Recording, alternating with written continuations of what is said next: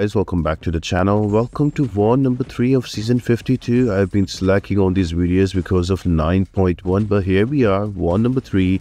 And before we jump into it, here are the first two war stats. First one was LOXC, second one was CIRR. Both wars I was assigned 6 fights each, no deaths on them. That makes a total of 4 mini fights and 8 bat fights. For today against PALO, I am going to have around 7 fights, and here is the plan for it. So I'm gonna start off with part 6 with Ironheart versus Attuma, then Luke Cage versus Absorbing Man, and in section 2, Nuke 24 is going to be Ironheart versus Bishop. 33 is going to be Joe Fixit taking on Doom, and then taking on Maestro on 40. And then there's a Sasquatch on the boss island on node 47, and finishing off with an Onslaught on node 48, so Ironheart versus Onslaught. So let's jump into it and check it out. Starting off with the path number 6 I was assigned, so as usual I'm gonna go ahead and rainbow boost here, and I am going to use an Ironheart for quite a few fights. I'm using Tech 200 and 12% boost. And the fight is going to be against the Attuma with the node's combat deja vu prowess.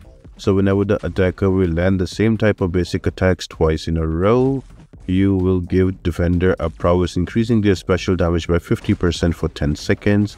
Insurance policy: if you remove the prowess, you give defender a burst of power and spiked armor. So when you strike the opponent with a critical hit, there's an 80% chance to get a physical resistance buff.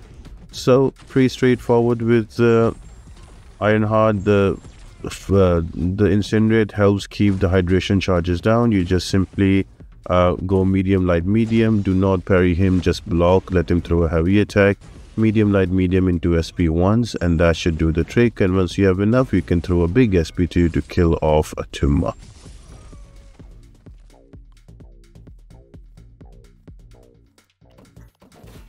Just like that, we move on to the next fight, and that is going to be against an Absorbing Man. Now here, Absorbing Man has aggression prowess, so every 2 seconds you will gain prowess if you don't remove it.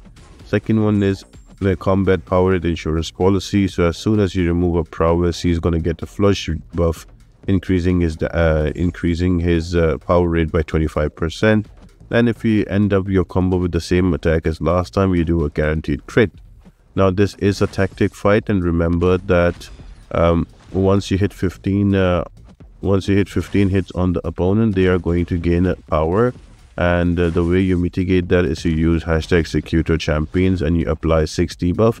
At 6 debuffs, you are going to apply a heal block on the opponent that will also reduce their combat power rate by 75%. So their power gain will be mitigated.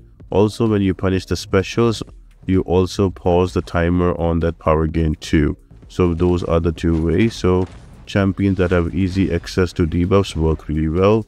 So this was the fight against Absorbing Man, just trying to remove his Uru forms and just slowly building up my SP2 and taking him out with that. Ending up with the striker right here. Got an SP2 ready, but there we go, we didn't need him and he is down.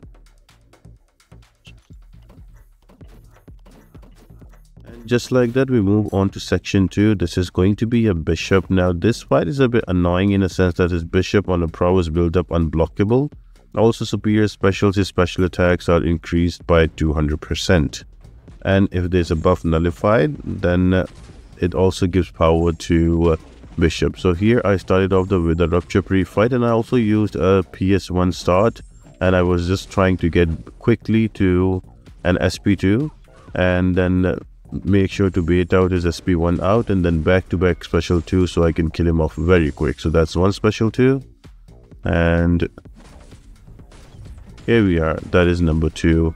The faster you finish the fight, the better. Do not give him like SP2s that can really kill you off in one special attack only. And I just used up energy refresh for 16 units. And going back in against Doom, again, prowess build up unblockable, banded solutions, and passively special. Using a Joe Fixit here, so it's very simple. Just use medium ending combos to get those spades for increased damage. and just throw those SP1s out. They will be enough to bring down Doom.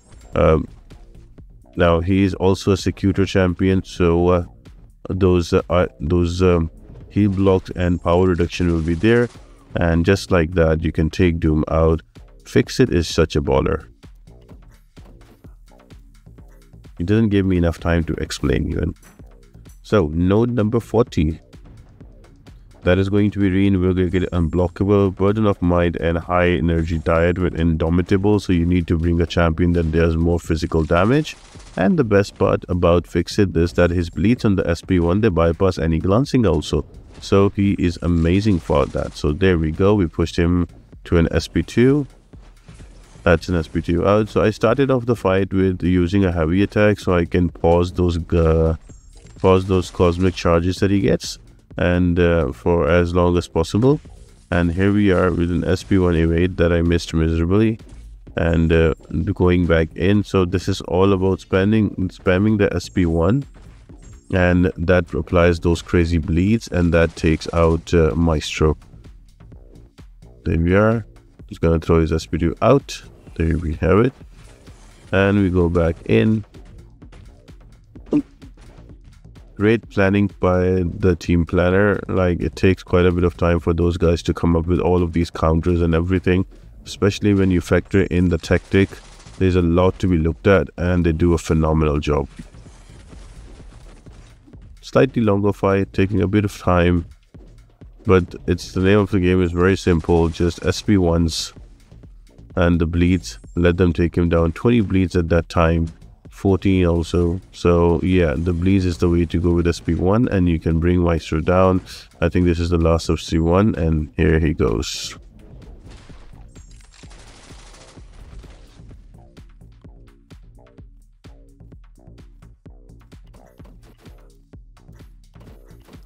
So far so good. Next up is going to be your Sasquatch. Now he's on node 47. Feat of vigilance, power efficiency, missing in action, and return policy. Now here I am going to use a Luke Cage. I recently ranked to him. Luckily he wasn't banned, so I can use him. So with the exhaustion, he will not gain his wrath charges, and like Luke Cage is like the perfect counter for to go against Sasquatch. What I try to do is to save up my SP3 always. One, to create distance. Secondly, if I need like a quick activation on my tactic, I can just throw SP3 that will apply around 6 of those exhaustion debuffs, and that will probably heal block the opponent because of Secutor, and help me control the power on the opponent. But this one is a pretty simple and straightforward fight. No wrath charges mean this fight is nothing. Just bait out the specials, and you can go in and go at it again. And yeah, just like that, I was able to bring out Sasquatch. Slightly longer fight, but it was very manageable. The nodes also, I did this fight a war before with Ironheart, and it was very painful because of the wrath and all of those specials he was getting back to back to back. But the great part about Luke Cage is he does not give any wrath charges because of exhaustion to Sasquatch. So he just literally makes him like a marshmallow, and he dies very quick. Every now and then, after every special 2, I'm going to throw in heavy attack so I can apply debilitate. And I am running Despair 3x3, so every bit helps to counteract the region. And just like that, and the end of it, SP1, 69 hits, and Sasquatch is down.